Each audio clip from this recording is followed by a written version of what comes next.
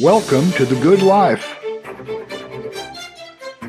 presented by Osborn Ministries International. Now, here's Dr. LaDonna C. Osborn with today's uplifting message.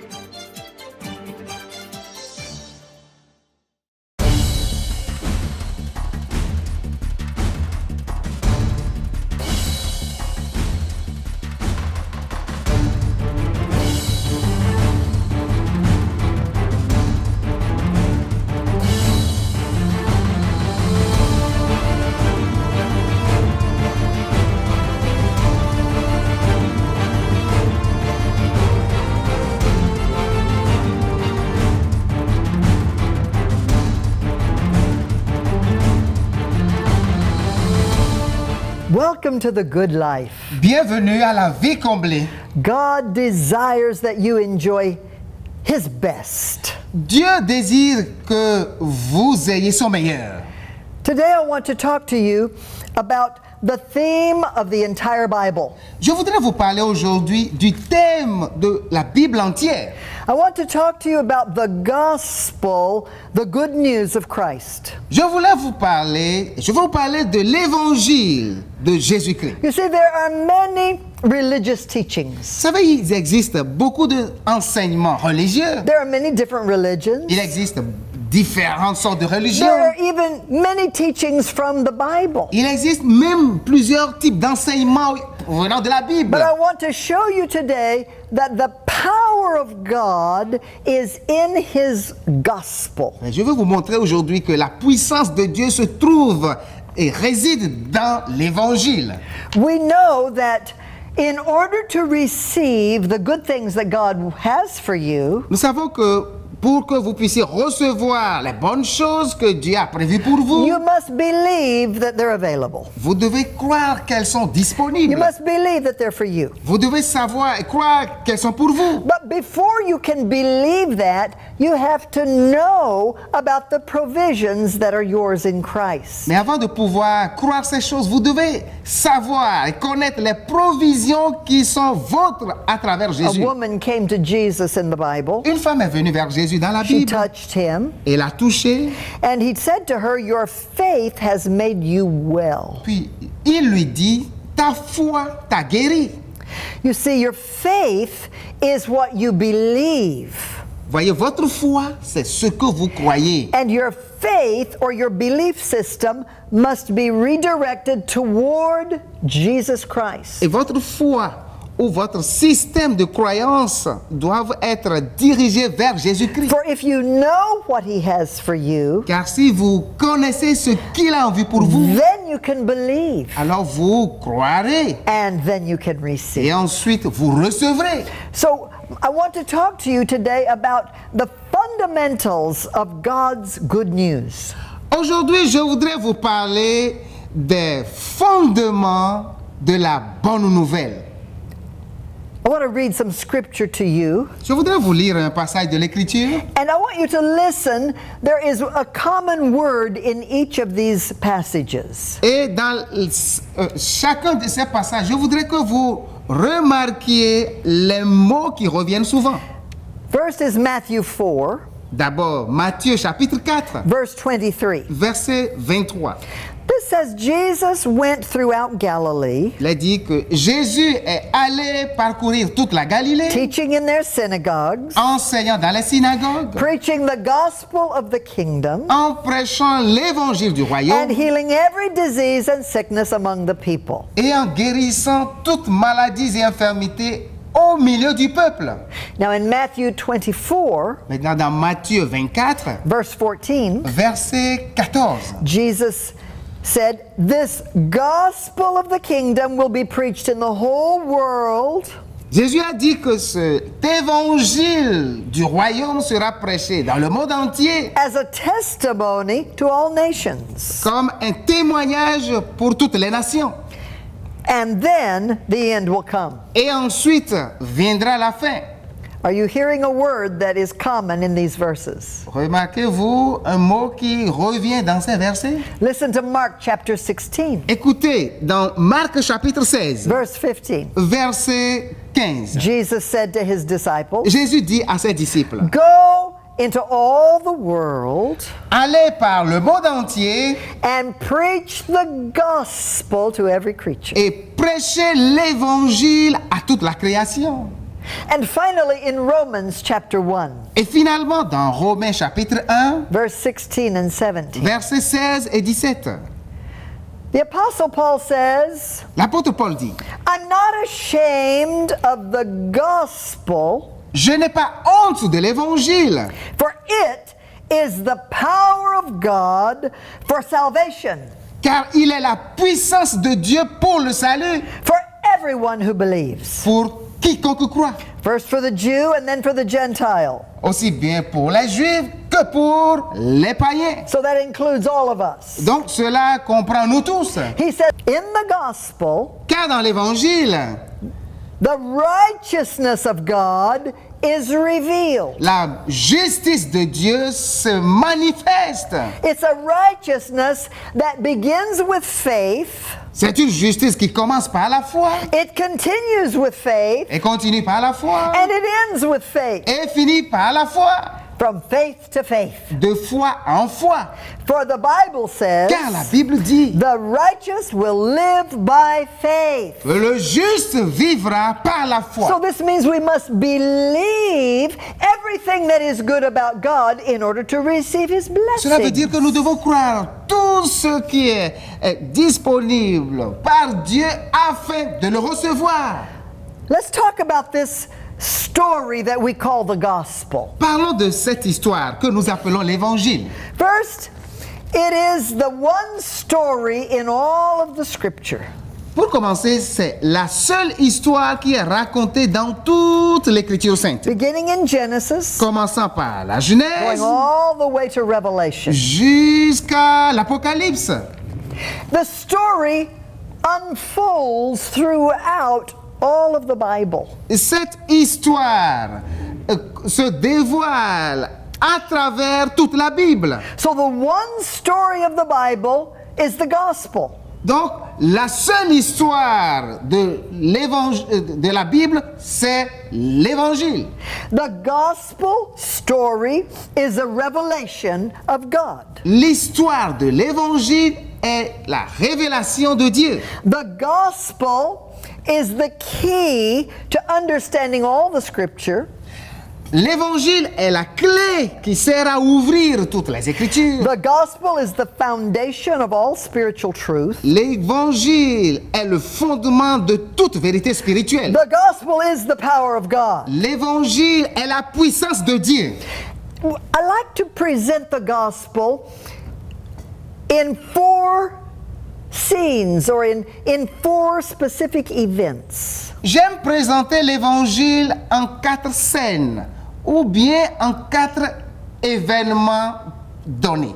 You see, if you understand each of the four, Voyez, si vous comprenez chacun de ces 4 and if you put them together in one story, et que vous les mettez ensemble dans une histoire, you gain great understanding of the Bible vous obtenez une bonne compréhension de la Bible and of truth, et de la vérité, of God's plan, du plan de Dieu and the way that He can bring His good life to et de la you. manière dont il pourra vous faire parvenir sa vie comblée. The first event Le premier événement, is God's creation. c'est la création de Dieu. And the story begins in the first book of the Bible, Et l'histoire commence dans le premier livre de la Bible, in chapter 1 and chapter 2. dans le chapitre 1 et au chapitre 2. There is a record of the creation by God. Là, il est rapporté la création de Dieu. Everything was good. Tout était bon, Everything was perfect. tout était parfait. Adam and Eve were created in His image. Adam et Ève étaient créés à son image. They had relationship with God. Et ils avaient une relation avec There Dieu. was no sin or sickness or torment. Il n'y avait ni péché, ni maladie, ni tourment. So that is what God wanted in the beginning. Et c'est ce que voulait Dieu dès le commencement. That is God's plan. Voilà le plan de Dieu. Never question what He wants. Ne mettez jamais en doute ce qu'il veut. Go back to Genesis 1. Retournez dans Genèse chapitre He 1. wants a world of peace and relationship. Il veut un monde de paix et de relations. But the story continues. Mais l'histoire continue. And we discover in Genesis chapter 3, Et nous découvrons dans Genèse chapitre 3 the second event in the story. le deuxième événement dans l'histoire. And we call it Satan's deception. Et nous l'appelons la tromperie de Satan. For the enemy of God, Satan, came into the Garden of Eden, Car l'ennemi de Dieu, Satan, est entré dans le jardin d'Éden and he tricked Adam and Eve. et a piégé Adam et Ève. He deceived them, Il les a trop séduits and he caused them to question God, et les a poussés à douter de Dieu to doubt his word, et à mettre en doute ses to paroles, question his integrity. à mettre en doute son intégrité. And they chose to believe the lie of Satan, and they turned away from God's truth. Et eux, ils choisirent de croire les mensonges de Satan pour se détourner de la vérité de Dieu. They became slaves of Satan. Ils devinrent esclaves de Satan. And all of the consequences of human sin begin to contaminate the human family. Ainsi, toutes les conséquences du péché des hommes ont commencé à contaminer la race humaine. Now, as we continue reading through the Bible, Et lorsque nous continuons de lire à travers la all through Bible, the Old Testament, parcourant tout l'Ancien Testament, we see how God is endeavoring to reveal himself to sinners. nous voyons comment Dieu s'efforce à se révéler aux How pécheurs. he sets in motion certain things to help them understand spiritual things. Comment il mit en mouvement certaines choses pour les aider à comprendre les choses spirituelles. And ultimately, he created a family, a nation, a lineage through which the Redeemer could come. Et par finir, il a créé une famille, une nation, une lignée à travers laquelle le Rédempteur devait venir. Now, in God's creation, Maintenant, dans la création de we Dieu, learn that everything is good. nous avons appris que tout était bon. In Satan's deception, Dans la tromperie de Satan, we learn that all evil comes from Satan. nous avons appris que tout mal vient de Satan. But when Adam and Eve sinned, Mais quand Adam et Ève ont péché, God promised Dieu a promis rescue. un secours. He prophesied the coming of the Redeemer. Il a prophétisé la venue d'un Rédempteur. So you see, God never gave up on his creation plan. Dieu n'a jamais abandonné He son plan never de gives up rédemption. on people. Il n'a jamais abandonné son peuple. So this is part of the gospel story. Et tout cela fait partie de l'histoire de l'Évangile. Even though God's plan is interrupted, God never gives up.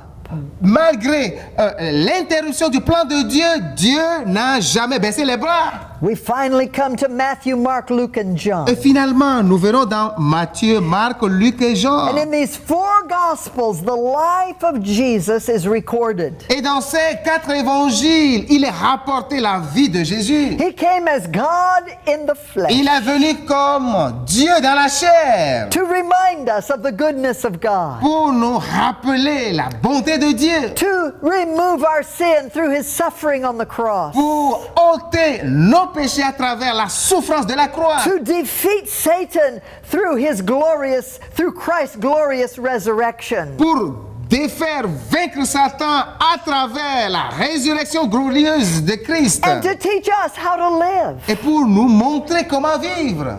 So the event that we look at next is Christ's substitution. Et l'événement que nous allons étudier par la suite, c'est la substitution de Christ. Jesus is the solution of God. Jésus est la solution de Dieu. He's the Lamb of God who takes away the sin of the world. Il est l'agneau de Dieu qui ôte le péché du monde. Listen to what the scripture says in Ephesians. Écoutez ce que dit l'Écriture dans le livre des Éphésiens, Chapter 1, chapitre 1, beginning verse 3. à commencer par le verset 3. Praise be to God, the Father of our Lord Jesus Christ, Béni soit Dieu, le Père de notre Seigneur who has Jésus-Christ, blessed us in the heavenly realms with every spiritual blessing in Christ. qui nous a bénis de toutes sortes de bénédictions spirituelles dans les lieux célestes en Jésus-Christ. Listen to this. Écoutez ceci. For he chose us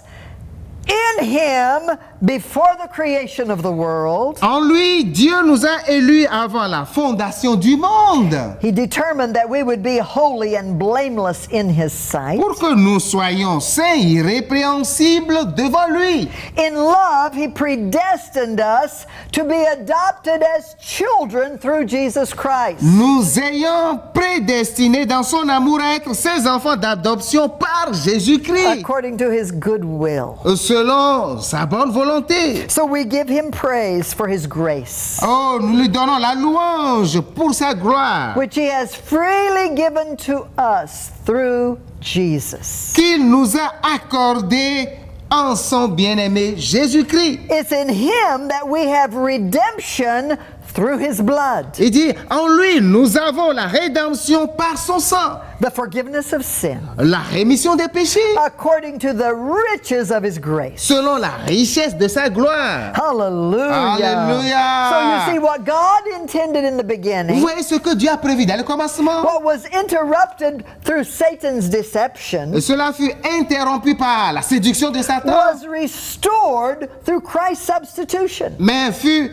restauré par la crucifixion de Christ. He was our substitute in death. Il était notre substitut dans la mort. We were the guilty. Nous étions coupables. He was innocent. Lui, il était innocent. We deserved to C'est die. nous qui méritions la He mort. had done no wrong. Lui n'avait pas fait de mal. But He laid down His life. Mais il a donné sa He vie. shed His Il a blood versé son sang so that our sins could be removed. pour que nos péchés soient ôtés. And in doing so, Et ce faisant, He defeated the power of Satan over our lives. il a éliminé la puissance de Satan dans nos vies. And He makes it possible for us to have a new life. Et il nous rend capables désormais d'avoir une vie nouvelle.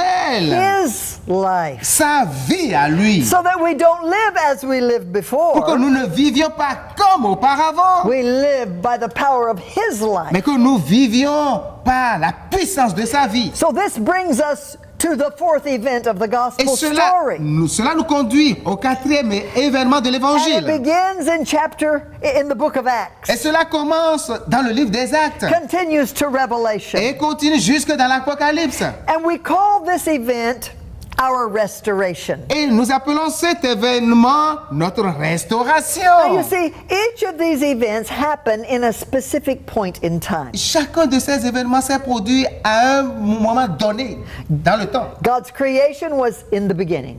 La création de Dieu, c'était au commencement. Satan's deception was when sin corrupted the human family.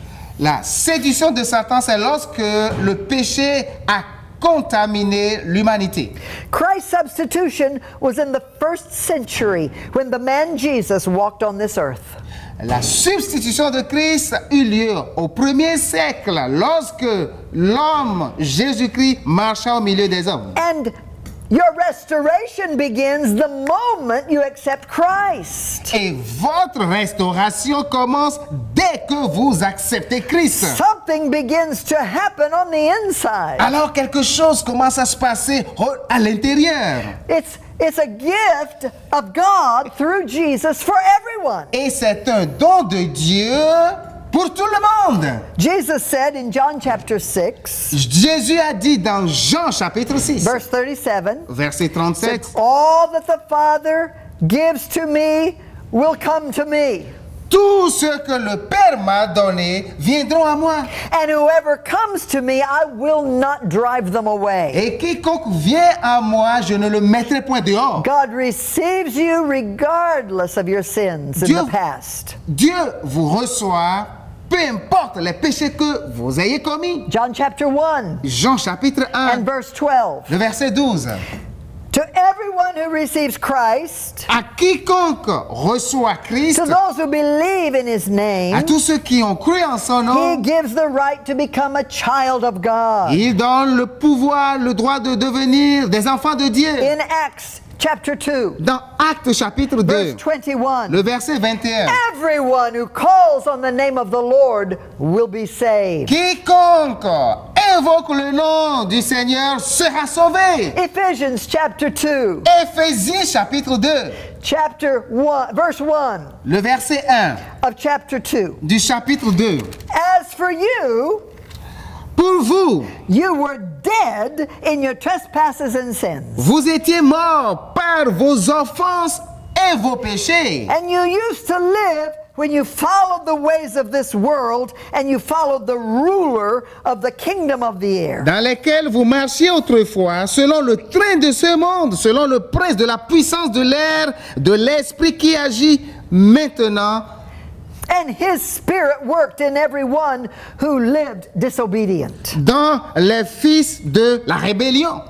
But continue reading in verse 4. Continuons la lecture dans le verset But 4. because of his great love for us, Mais à cause du grand amour de Dieu pour nous, God, who is rich in mercy, Dieu qui est riche en made us miséricorde, alive with Christ, et qui nous a rendus à la vie avec Christ. even when we were dead.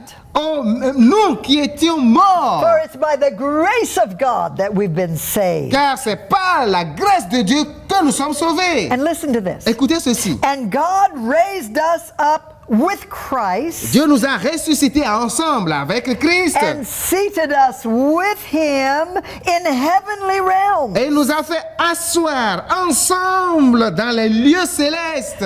Verse 7. Verset 7. So that in the coming ages Afin que dans les siècles à he venir, might show the incomparable riches of his il grace, puisse montrer l'infinie richesse de sa grâce, expressed in his kindness toward us in Jesus Christ. exprimée par sa bonté envers nous en Jésus-Christ. For it's by grace that you're saved, Car c'est par la foi que vous êtes sauvés, through faith.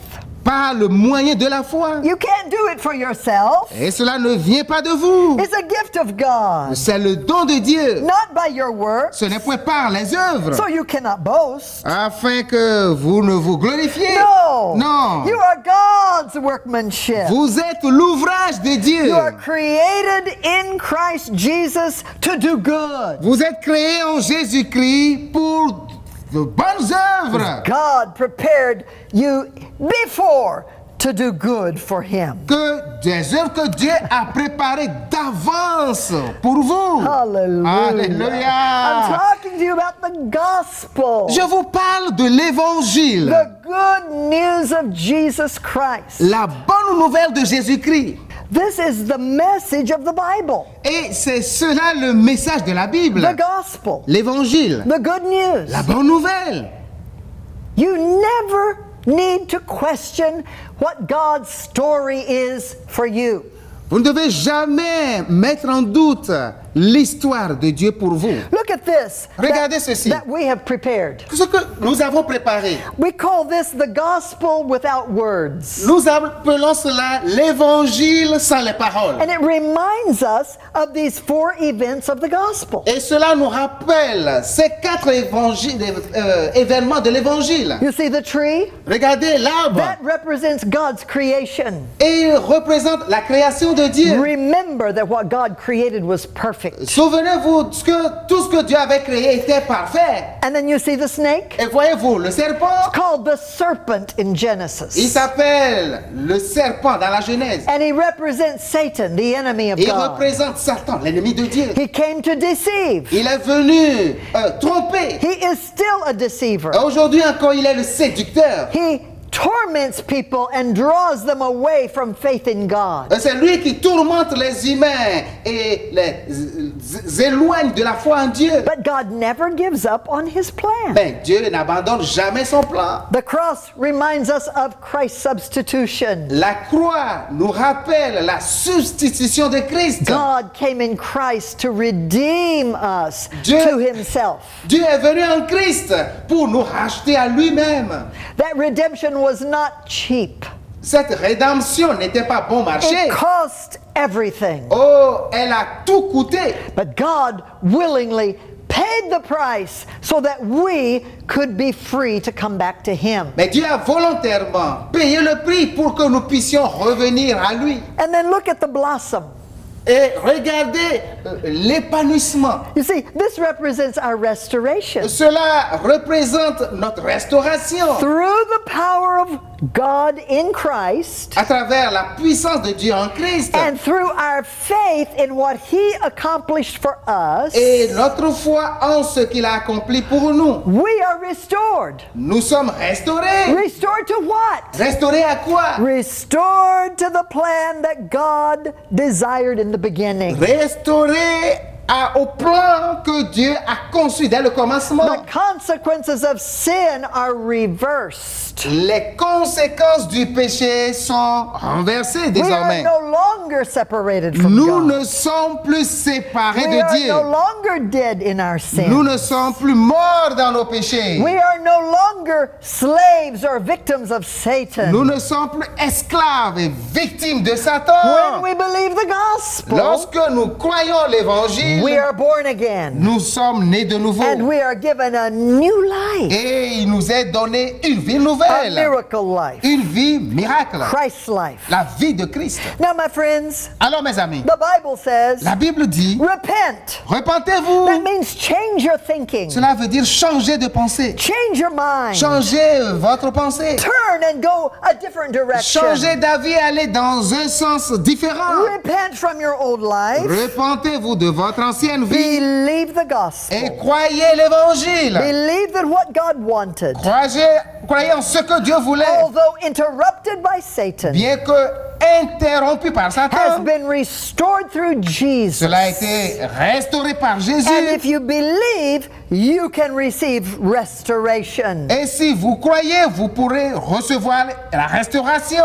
In the gospel, you see the power of God. Dans l'évangile, vous voyez, vous avez la puissance de He did l'évangile. for you what you did not deserve. Il a fait pour vous ce que vous ne méritiez His pas.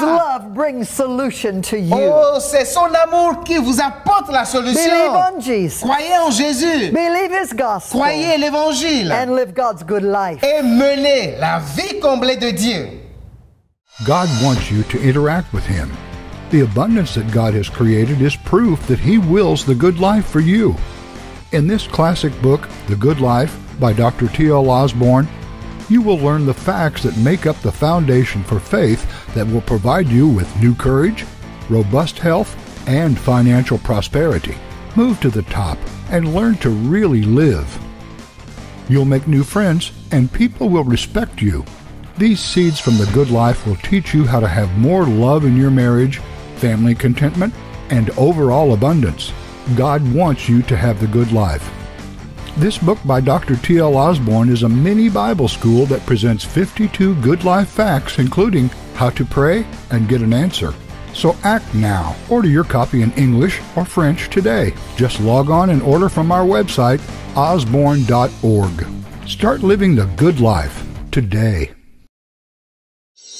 The Good Life is brought to you by Osborn Ministries International.